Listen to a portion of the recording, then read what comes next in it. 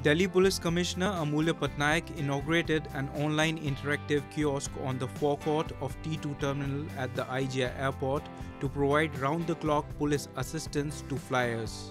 Interactive panel is having all online citizen services provided by Delhi Police at Terminal 2.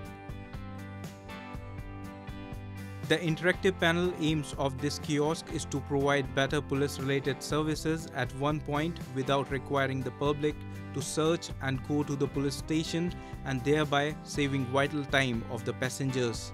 This interactive panel installed at arrival forecourt of T2. IGI Airport is having the online citizen services provided by Delhi Police like lost and found report, missing report, registration of e-FIR, police clearance certificate, lodging of complaints, character verification report, MV theft e-FIR, missing or stolen mobile phone, and theft e-FIR.